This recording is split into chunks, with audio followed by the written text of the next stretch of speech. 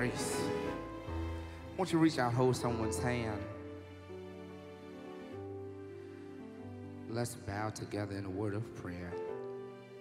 Our Father and our God, we thank you for your grace. We thank you, Lord, that when we've needed it most, we've had access to it. We're grateful that you allowed us to be counted upon those who can know all about your grace. We thank you for this worship service today, and we thank you for the songs of faith that have been lifted. And now, Lord, we turn to hear a word from you. I have studied, but I need your strength. I have prepared, but I need your power. I'm willing and I want to, but only you can make me able. Consecrate me now to thy service, Lord, by the power of grace divine. Let my soul look up with a steadfast hope, and my will be lost in thine. And the people of God said, amen. If you have your Bible with you this morning, would you turn with me to the second book of Samuel, chapter 12, beginning with verse 20. 2 Samuel chapter 12, beginning with verse 20. And we do honor the Spirit of God in this place to our pastor, Bishop Walter Scott Thomas Sr., the best pastor in the world. Amen. In this Clergy Appreciation Month, Bishop doesn't know we're going to do this, but throughout this week, I want you to do me a favor. I want you to send Bishop on social media, on Instagram, Facebook, or Twitter. Send them an email, a note into the church office, or even bring it with you next Sunday. We want our pastor to know just what he means to us. Amen. One of the great things that Bishop loves to do is to just hear stories of members, and in those difficult times of ministry, it gives him the reassurance that he is doing the right thing, following the call of God on his life. And we have all been blessed by his ministerial gift here at the New Psalmist Baptist Church. So throughout this month, through Clergy Appreciation Month, we want to flood our pastor with appreciation from his members so he knows just what he means in our lives. So make sure you send it out right on social media, or you can even bring cards to church over the next 2 Sundays in this month. But we want to be a blessing to our man of God here at New Psalmist. The book of 2 Samuel, chapter 12, beginning with verse 20. And the word of God reads as follows. Then David got up from the ground. After he had washed, put on lotions, and changed his clothes, he went into the house of the Lord and worshiped. Then he went to his own house, and at his request, they served him food, and he ate. The word of the Lord is blessed. I'm not going to do like Bishop did last Sunday and act like I'm going to read a long portion, just one verse. But as you go to your seats, I need you to turn to your neighbor. I need you to grab him by the hand and say, neighbor, my dear Christian neighbor, it's time to walk into your new day. You may go to your seats. As we prepare for fresh fire and continuing the series of messages preached that Bishop started last Sunday, as we prepare for our new day, that's what I want to talk about this morning as God shall guide from these words, walking into your new day. Walking into your new day. Hope that you'll pray with me this morning. I believe, First Lady, that one of the greatest things we have in this life is the promise of a tomorrow. The promise of a new day that comes with a fresh slate, a clean criteria that we don't have to fill up with anything that we currently have to deal with. But the promise, the hope, the wish that there's a new day coming where we can do things differently than we've done them right now. Children oftentimes get so excited when you ask them about what they're going to do in their tomorrows when they grow up. They'll talk about the great things that they want to do. They'll talk about life without having the restrictions and restraints that they currently live with. And the truth of the matter is, many of us as adults know that having a hope for a fresh tomorrow is the only thing that gets us through hellish situations. Sitting on that crazy job and imagining what tomorrow can be like. Sitting in that crazy relationship and having a desire that a new day, a tomorrow, can show up for us. And what I found, deacons, is that whenever a tomorrow becomes a today, it's a reminder of just how good God is to us, and a reminder that God loves us enough to give us hope that things can always turn around. Do I have a witness here today? Is there anybody here today who know what it's like to pray for a tomorrow and then see the tomorrow show up? And all you could do was say, thank you, Lord, that you allowed my day to turn over, and that which I dreamed for, that which I hoped for, that which I prayed for came to pass in my life. But the reality that I found is that oftentimes, though we can dream for a tomorrow, sometimes today can hit us so hard that we cannot really think tomorrow will ever show up. Oh, is there anybody here who know what it's like to feel like your midnight has lasted for a week, for a year? Feels as though a day should come, and it seems like this day just keeps going over and over and over again. Life can hit us so hard, trials can weigh us down so much that all we can see is what's right in front of us and not look down ahead and see what God is going to do. For in our text today, we find David at this spot. You know the story. King David is the leader of Israel, and he has now fallen into a bad situation. He's at a spot where it does not feel as though tomorrow will ever show up. You know the story. If you've been in church for longer than 3 weeks, you've probably heard it well. David has now sent out his men to battle. It's the time where kings go to fight. But David says, no, I'm going to sit this one out, and I'm going to let y'all go out on the battlefield. And while he's back in town in his palace, he's up on the roof one day, and he spots a fine sister named Bathsheba. I'm just reading you the Bible. David, the king who was supposed to go out to battle, stays home and gets himself into trouble. Because I found, my friends, that whenever you backslide on your responsibilities, you're going to find yourself in trouble. Amen, somebody. David is now back home, and he is up on the roof, and he sees Bathsheba, and he says, I got to get some information on her. If it was today, he saw her on Instagram and decided to slide in her DM and says, hey, I'm David. I'm the king of all of this. What's your name? She replies to him. They engage in conversation. He sends an Uber to go pick her up. And he tells her they just coming over for Netflix and chill. One thing leads to another, and they sleep together. She goes back to her home, and then sometime later, probably about 5 weeks or so, he gets another message from her and says, David, I'm pregnant.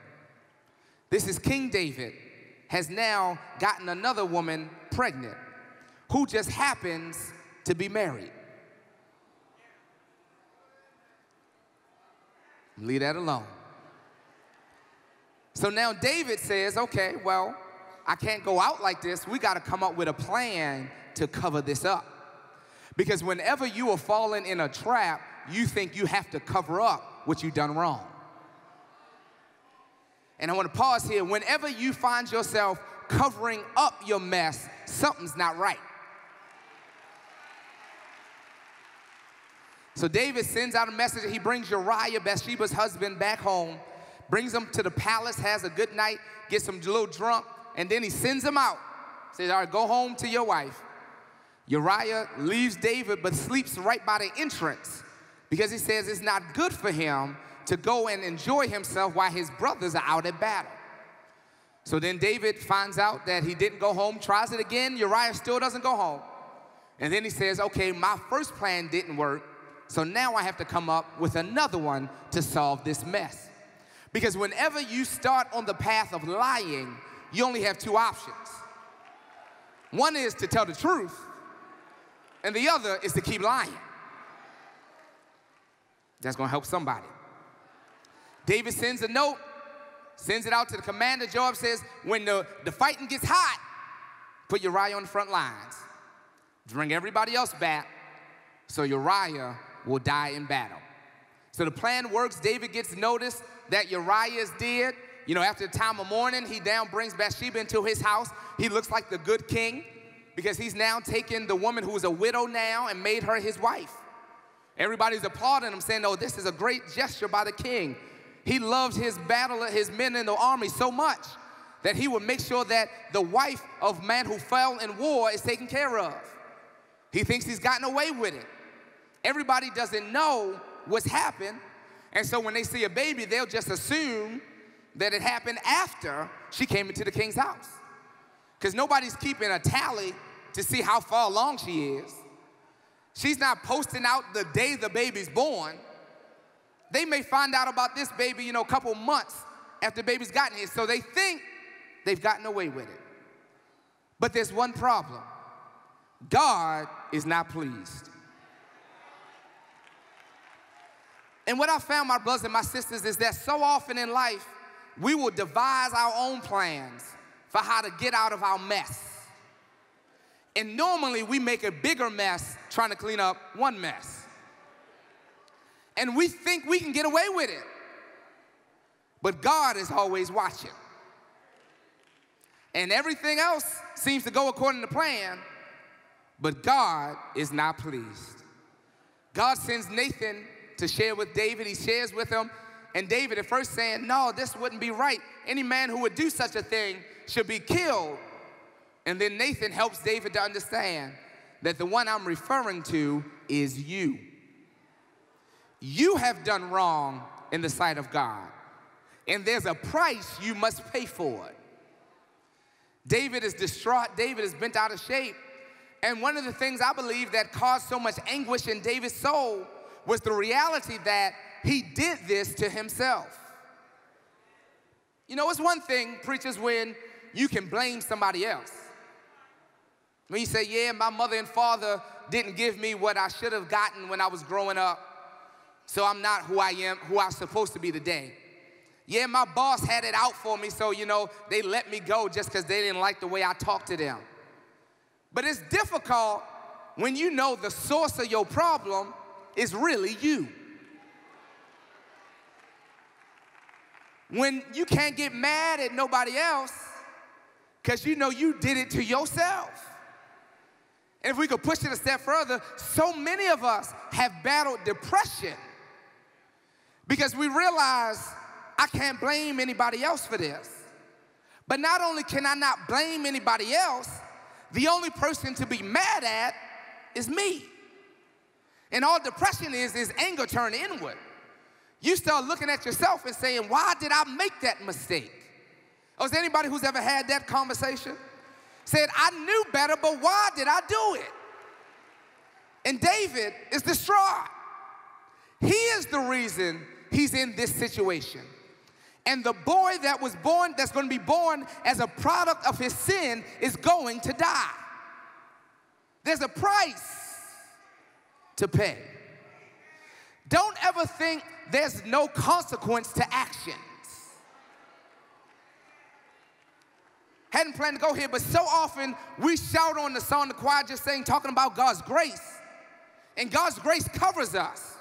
It preserves us so that before him, he sees us as without fault. But as we walk in the human condition, the wages of sin is death, which means when you sin, something got paid. Jesus forgives you, but you still got to live with the scars. Still got to live with the marks. And David says, I'm going to lose my son. God is mad at me. How am I going to recover? He gets news from Nathan that the boy is going to die, and then the boy is stricken with a sickness. David's laying out, praying, asking God to change it. He's not eating nothing. Everybody around him thinking he's going crazy. Because when you don't eat something for 7 days, people get concerned. See, I was looking for something deep. So everybody around him says something not right. And 7 days, he fasts, he weeps, he prays, believing, hoping that God would change something. But on the 7th day, the baby dies. But then our focal text for the day picks up. After David learns, first they don't want to tell him that the boy died. They finally tell him. David realizes that his son is gone. He does something weird. This man has just mourned and prayed and pleaded with God for 7 days. Now, he gets up, takes a hot shower, puts on some church clothes, and goes to church, and then starts eating again. And I have to admit, Ryan, I had some problems with this. Because if he was this distraught when the boy was sick, wouldn't he be that much more distraught when the boy died? If he's bent out of shape while he's struggling, you would think when the struggle is over, he really gonna be in a bad place. But as I was reading this text, God dropped him and he said, no, you haven't understood what really happened. Because David is pleading with God 7 days, but after the 7th day, situation turns out, boy dies, David understands that, okay, this situation is over. It's time to move forward. And that's where I want to park for a little bit today, because many of us know what it's like to be in a bad situation, but not be able to pivot to the new day. We all have friends who are constantly talking about how bad things are. Anybody got some friends like that? Every time you talk to them, there's a new sad story. See, y'all trying to act super holy, like every one of your friends is blessed and highly favored. But you know, you got some, when you see that name come up on the call ID, you just say, what is it going to be this time? You see them out somewhere, and if you have an opportunity, you go the other way, because you just don't want to deal with it. But David has to face all of this, but then he gets right up and goes, dresses himself, goes to worship, and starts doing what God called him to do. And God said, I want my people to be able to understand that if you're in a bad situation now, a new day is available to you. Oh, if I was a better preacher, somebody would have thrown something at me. Let me fix it up and try it again. God's saying, I want my people, my believers in 2018 to understand and internalize in their lives that regardless of how bad your now may be, a new day is available to you. And this is really the kicker. In order to get it, all you got to do is walk into it. See, somebody missed that. God's saying, I have it there for you. I'm just waiting on you to get tired of where you are enough that says, I want what God has for me. Because this is the shout. The new day in your life is a finished work of the Lord, which means it's accessible to you right now. The only thing that blocks you from getting it is you. So the way the enemy tries to trick us is to make us think that God does not have it there for us. But the devil is a liar. God sent you here today to hear a preacher tell you that your new day is waiting for you. It's time to just say, I'm ready to get what God has for me. Oh, slap five with your neighbor and say, I'm getting my new day, baby. I'm tired of living in this same old place. I'm tired of dealing with these same issues, but I'm standing up, dusting myself off, and walking into the day that God has for me. David says, I mourned for 7 days, but mourning time over. It's time to go get my new day. And he says, if you're going to get it, first thing you got to understand, if you want to walk into your new day, is that you have to learn to accept the past. Turn to your neighbor and say, accept it. 7 days, he pleads with God. He has an old-fashioned Tarian service, laying down on the ground all day just saying, Lord, change it, Lord, change it. 7 days he do it. Don't nothing change. And on the 7th day, it's over, boy dies. And David has to accept that the boy is dead. And so often, we want to move past stuff, but we don't accept it for what it is. God is not going to judge you by your past, but you can't fully get what he has for you if you keep trying to act like it didn't happen.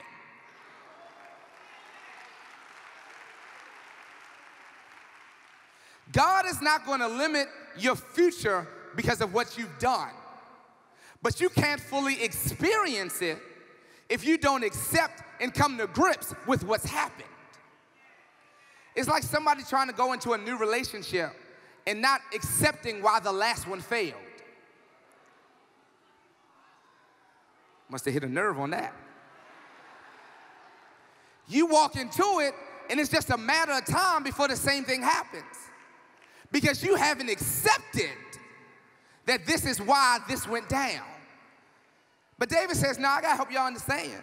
You can't walk into your new day if you haven't accepted the facts of what's happened in the past.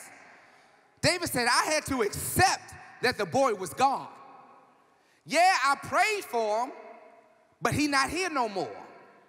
And I can't keep walking still hoping for God to do something he told me he wasn't going to do. And one of the challenges we find is that we beg and plead God to do stuff in our lives, to change stuff. And we think that God has to do it just because we asked. Ain't gonna get no amens on this. We say, well, no, I come to church every Sunday at 9:30. I even show up on time. So I'm believing that if I keep praying this same prayer, God gonna change it because I prayed it. But the reality is, God has promised to hear our prayers. God has not promised to change his plan because of them.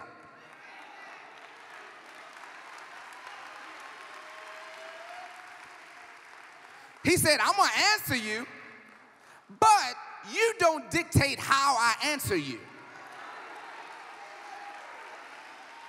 And one of the problems in our modern understanding of Christianity and God is that we think because we earnestly pray, God has to do what we want. But the reality is, God says, you can pray to me about stuff I ain't gonna change all you want. Ain't gonna change nothing. Because I'm God. I'm God, you're you. So you can pray to me, I'll listen, we have dialogue. But just because you prayed for 7 days don't mean I'm gonna change my plan. Because whenever you pray to God, you can ask him whatever you want. But your prayer should evolve as you talk to him. Come here, Jesus. Jesus said, I said, Lord, take the cup. I don't want to have nails in my hand, nails in my feet. It's going to hurt. But I prayed long enough, say, not my will, but thine be done. Because God says if you're going to get to your new day, you accept where you are, you pray about it, but you prayed long enough to help me change your reality. So you see, it's not about the past turning out the way you wanted it to. It's about you accepting my will for your life. Because this is the kicker. You can't fully accept God's will on your life if you're still in denial about what's happened. The calling that's on you is being formed by the stuff you go through. So if you are in denial about it, you can't become who God calls you to be. But God says if you accept it, it does not have to have happened the way you wanted it to. Just accept it, because this is the shout. Because after you accept it, you realize that you're still here. Oh, that was somebody's word of release. Let me try that again. When you accept the past as bad as it may have been, you then have a new reality that says, but I'm still here. It did not succeed in taking me out. It did not succeed in wiping my story away. But I'm still here to see what God's gonna do. And because God hasn't cast me out, I can keep moving. Slap fire with your name and say, accept it, baby, accept it. David says you got to accept the past. It happened. Deal with it. Stop trying to get out of it. This is the real deal. Accept it and move on. But secondly, says not only must you learn to accept the past, you must also learn to forgive yourself. Turn to your neighbor and say, forgive yourself. Text says David, after learning the boy died, gets up, washes himself up. He'd been dirty and stinking for 7 days. Nobody really wanted to be around him. That's why that's probably part of the reason they didn't want to tell him, because he kind of stank. They said, no, you go tell him. I don't want to get near him. This 7 days of fasting. But he gets up, washes himself off, changes his clothes. But it's symbolic of what he does. He's in this situation because of what he's done. He has had an affair with Bathsheba and brought a child in through a sinful relationship. He is the one who did not go out to battle and therefore found himself in the mess. He was at the center of all of it, and he's beating himself up about it. But on this day, he gets up, takes off his clothes, washes up, put on some good lotion, and gets ready. But he sends a signal to himself that what has happened is done, and it's okay to walk into something new. And the challenge many of us face, whether we want to admit it or not, is that we hold ourselves to such a high standard that even we can't get past mistakes we make. We beat our own selves up so much that even though God has forgiven us, we can't get by the mistake we made. Because it's interesting nuance in the text, preachers. Nathan says God has already forgiven you. But David is still bent out of shape. Because God says you are forgiven, but you got to learn to forgive yourself. And the challenge we find is that when we've made mistakes that have caused a mess, we don't want to move forward. We always say, well, maybe I'm not qualified to enter into something new. I can't be trusted. Last time God gave me something, I messed it up. How many people know you done had that real conversation with yourself? You done prayed for it in one hand, but the other hand you say, well, Lord, I'm not certain I'm the right person for the job. But David says, no, you got to understand. You have to cleanse yourself. Because if you stay where you are, you will always be defined by what you've done.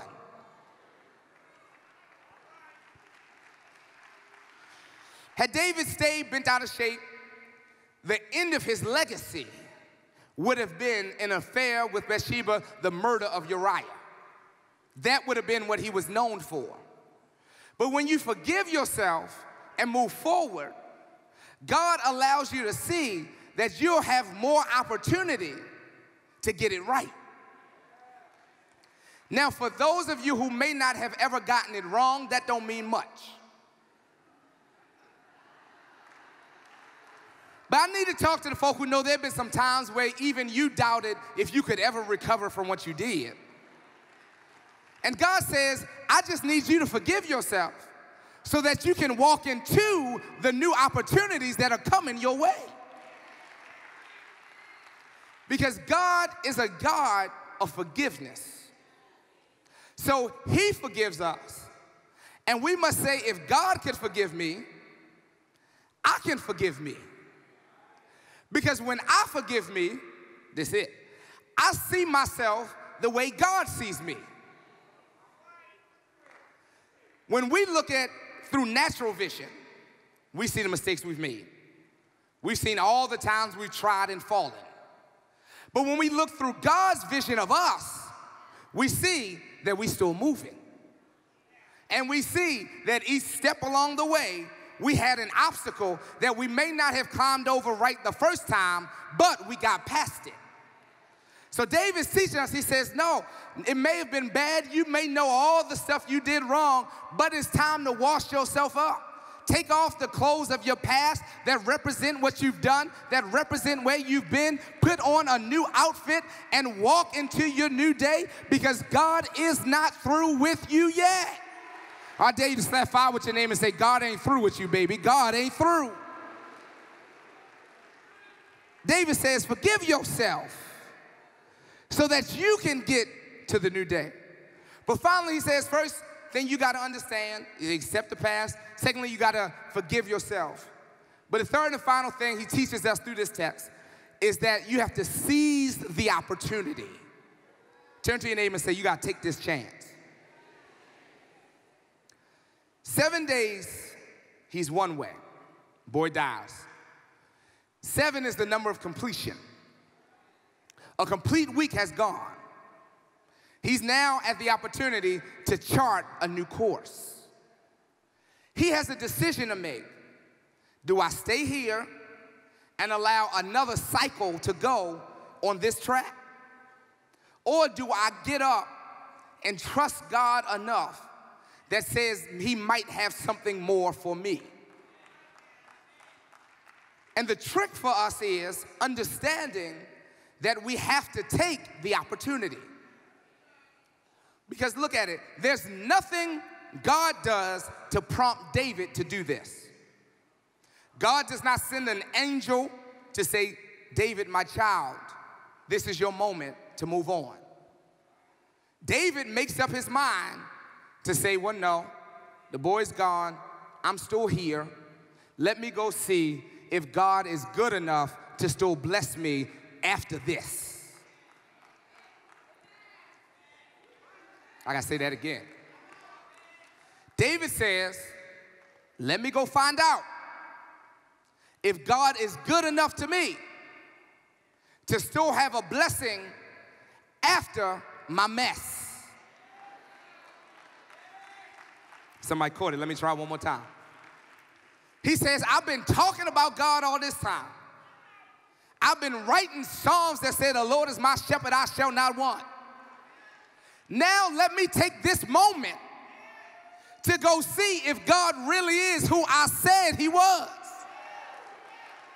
Because whenever you get an opportunity to step into your new day, you have to fight the battle of saying, I'm going to step out on faith and believe that God has more for me than what I see right now. Because the reality is, a new day is really a faith day, which says, I don't see it. Nothing around me is helping me to understand what it should be. But I'm crazy enough to believe that God didn't bring me this far to leave me right now. And if I just step out and trust, God's gonna do something great in my life. Oh, I got a minute and a half left in this sermon, but I need to talk to some faith walkers today who believe that God still has something great in store for you. You may not know what it is. You may not see it right now, but you're crazy enough to believe that God has a new day, and that new day has your name on it.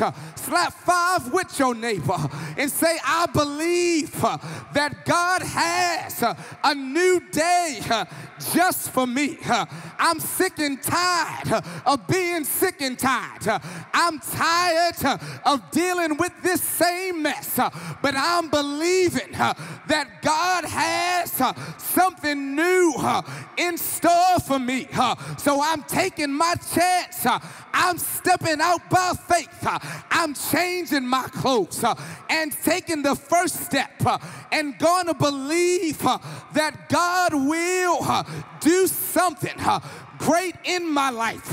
Is there anybody in New Psalmist today who came to church going through a lot in your life?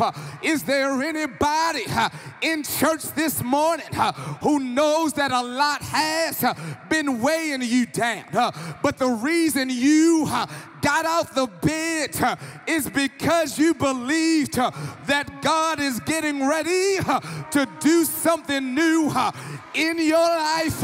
Well, God sent me here as his prophetic messenger to sound the trumpet and let somebody know that your new day is waiting for you. Your new day is prepared for you. Your new day is available to you.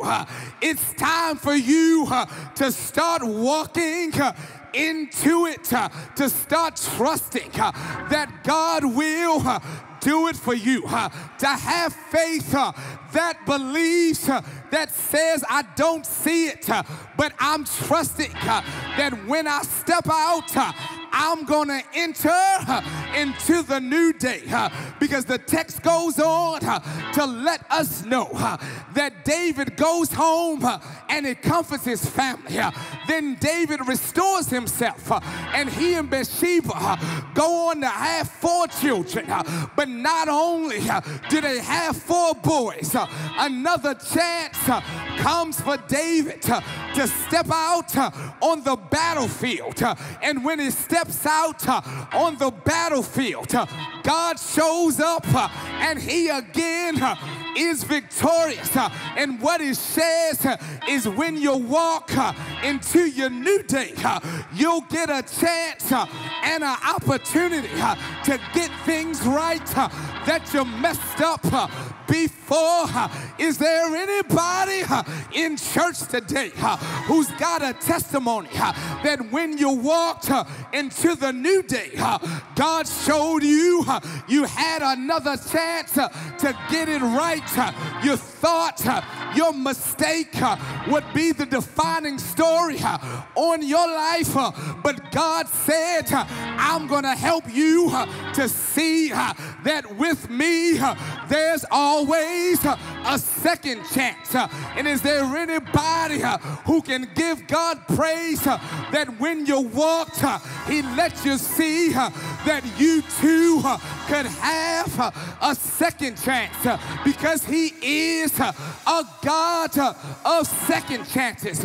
But the reality is, not only will he give us a second chance, but if we mess that up, he'll give us a 3rd chance and a 4th chance and a 5th chance, because he loves you too much to let a bad story define you. But there's always another move, and there's always another chance. So if you just keep on walking, just keep on going, God will let you see that all things will work together for your good.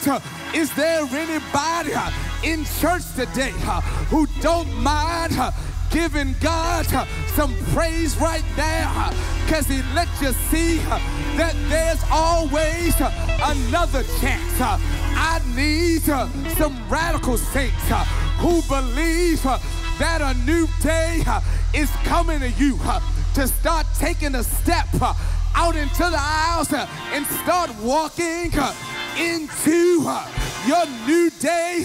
It's time to go get it. It's time to live your destiny. It's time to enter your promise. It's time. It's time. It's time. It's time. It's time. It's time. It's time. Yeah. Oh, I dare you to grab your neighbor by the hand and say, neighbor, I need you to help me, because I'm ready to go walking into my new day. So I need you to step with me, because what God does for me, he gonna do it for you too. Or if you receive that, I dare you right now to start giving God some praise for your new day. It's on the way. It's on the way. It's on the way. It's on the way. It's on the way. It's on the way. It's on the way.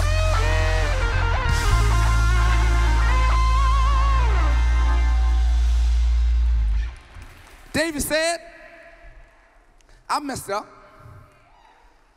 I did some stuff wrong. But it's time to get up from here. God has done too much in my life for me to stop now. Oh, somebody missed that. When I see just how good he's been to me, I'm not stopping now. But I'm trusting that there's something new he has for me. And it's on me to get it. God already has it prepared. It's already worked out. All the details are taken care of.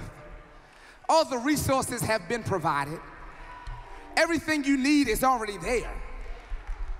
God's saying, just step out by faith. Trust me enough to say, yeah, I messed up. Yeah, my present may not be what I wanted it to, but I can get it right in the future. And if God is by my side, he's gonna take care of everything along the way.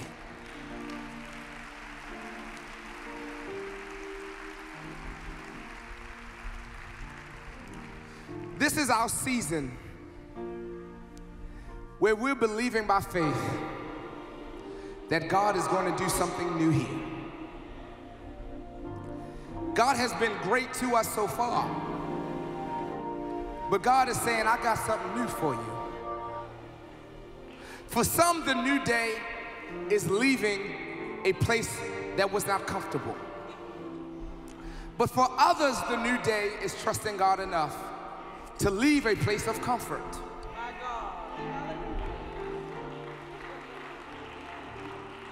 Trusting that though God has blessed me here, he's going to bless me there. Because whenever we find ourselves in our comfort zone, that's an indication that God is getting ready to do something new. God did not design you to be stagnant. You were created to be constantly moving. So no matter how good things are right now, God can still send a new day. And in the new day, you thought you knew how good he was here. But wait and see what he's going to do there. Because God will always blow our minds. And there may be someone here this morning, came into a church on a chilly Sunday in October. A lot going on in your life, a lot of obstacles seemingly designed to take you out. Well, God sent you here today on this Sunday morning to hear a preacher tell you that he will do something new in your life. And if you want him to do it, you have to take the first step. It's already destined for you. Nobody can stop it from happening. God just needs you to step out by faith, to take the first step and watch as he blesses you each step along the way. If that's you, my brother, my sister, you don't have a church home, don't have a church where you're growing, I want to extend to you the invitation this morning to connect to us here at New Psalmist. Come down front, give me your hand, give God your heart, because this is a place where you can walk in your new day. God bless you, sister. I will.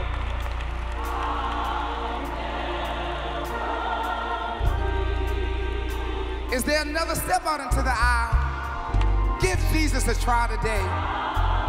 He wants to do something new in your life. If you would only. God bless you walking.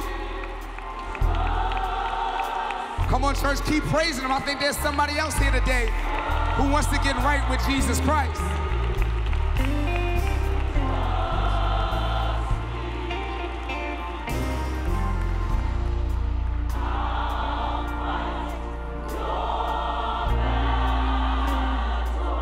I'll fight your battles. Has he fought anybody's battles today?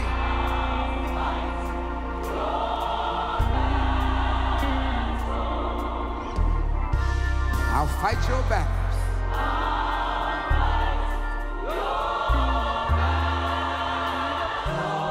If you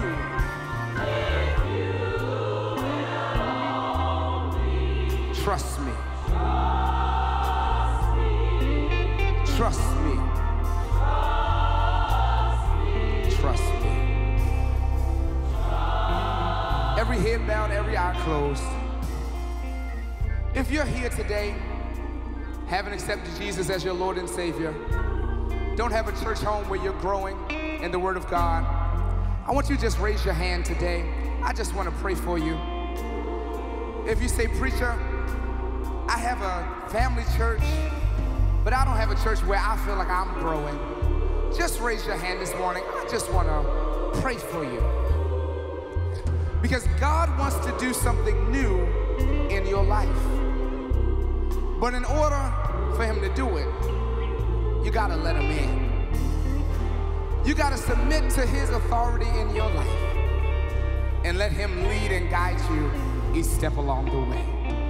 Our Father and our God, I pray now for my brother, for my sister, who does not have a church that they're connected to you in.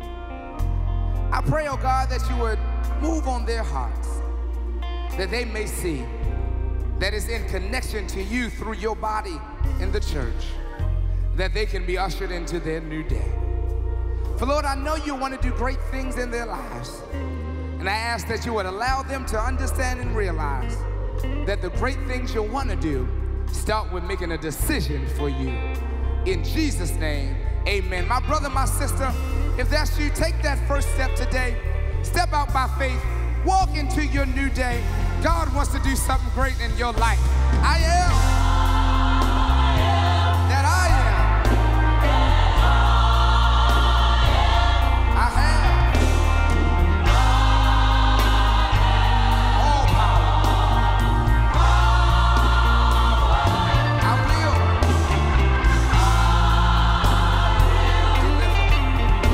If you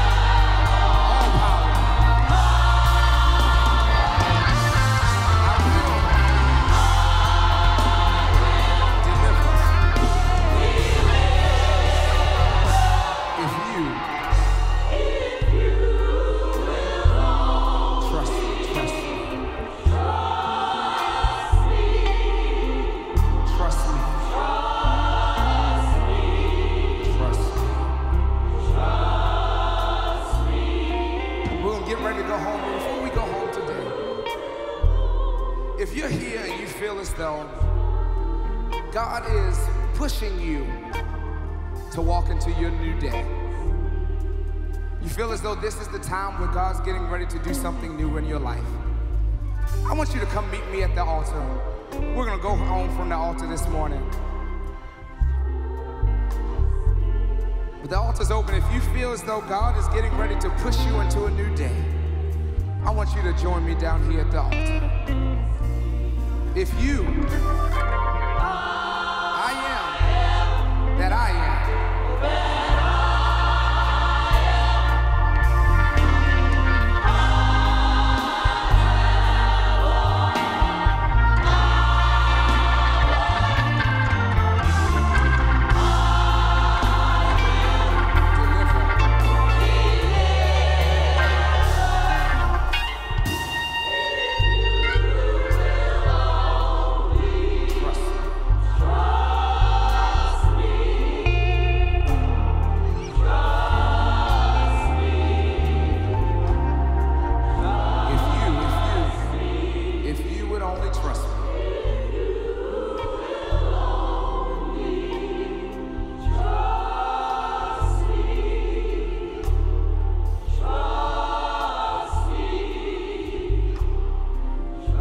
One more time, no music this time.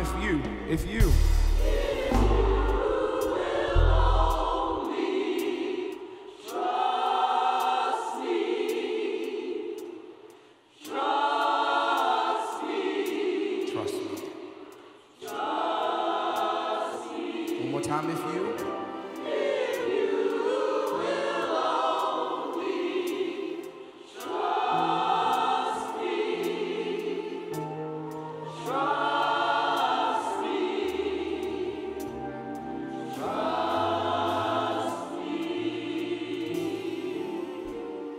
God has a destiny in store for you.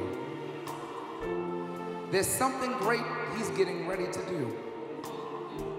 Be confident that it's going to happen. Thank you, Lord. Don't allow the seeds of your past mistakes to pepper the ground of your future, Thank you, Father God. to make you doubt what God can do. Thank you, Father God. Thank you, Father. For there is nothing God cannot do. Hallelujah. Thank you, Father God. Thank you. Where you are today has no bearing on what God wants to do in your life. The way things may be turning out right now is not indicative of what your future may hold for you. God just wants you to trust him, to step into that new day, to walk in boldly, believing that this is the will of God concerning me. And as you walk into it, he'll give you reassurance each step along the way.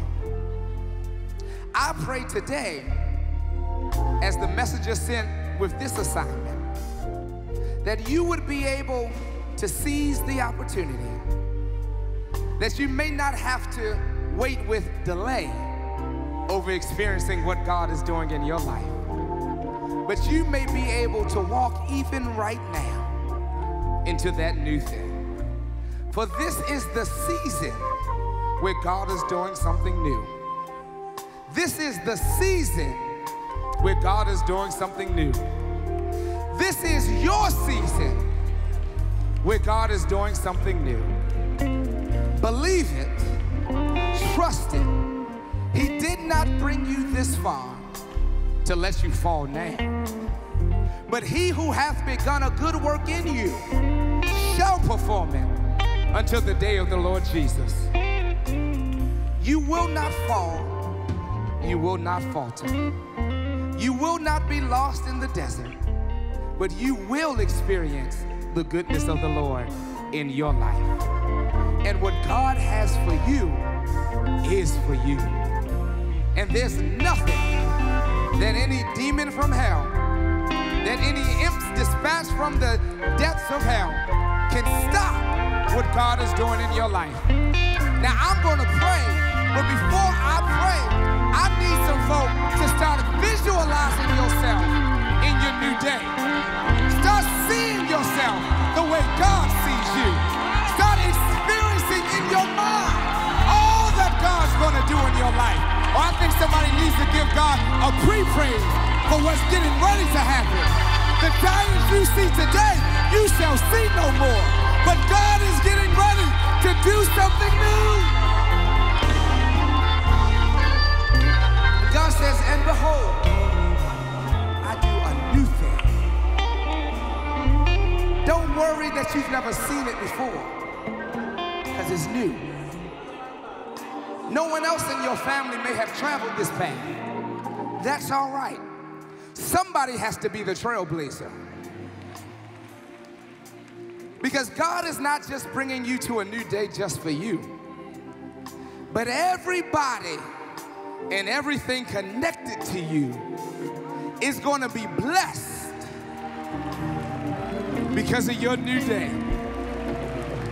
Your children are going to be blessed because you took this step. Your grandchildren are going to be blessed because you took this step. Everybody on your job is going to be better because you took this step. Your community is going to turn around because you took this step and walked into your new day. Our Father and our God, we thank you for the opportunity to enter a new day. Lord, we know that we have not deserved this. Lord, we know that if we were judged based solely on our actions, we would not even be eligible to be a part of this conversation. But Lord, we come today thanking you that you have done this just for us. Lord, we thank you that you preserved it even when we were in our mess, that you did not allow anything that we have done to jeopardize the promise you have on our lives. And it's our prayer today, oh God, that you would give us the spiritual courage and boldness to walk into it. For Lord, we trust you that you have it for us.